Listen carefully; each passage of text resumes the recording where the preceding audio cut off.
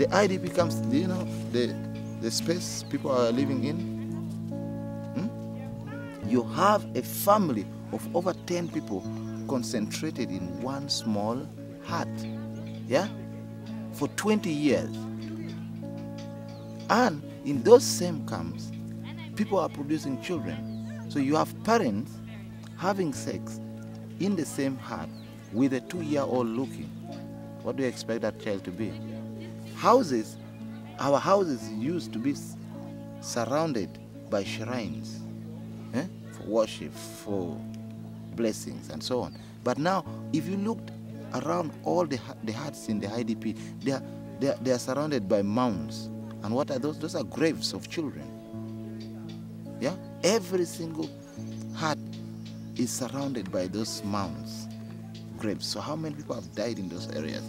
You have 8-year-old children heading families because their parents they have all been killed, their relatives have been killed, so nobody's there to support them. So they have to leave to look after their siblings.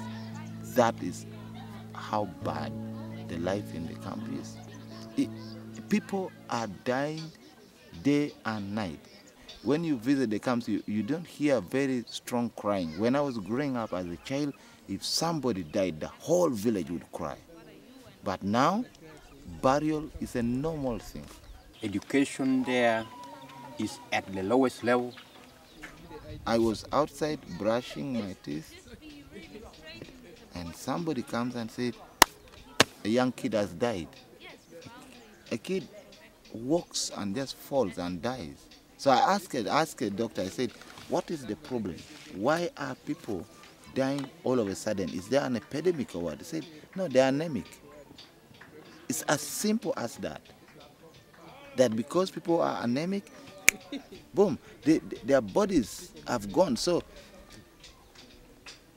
many things are killing people. The rebels are killing people. AIDS and HIV are killing people because people are concentrated in one area. What do? Sex.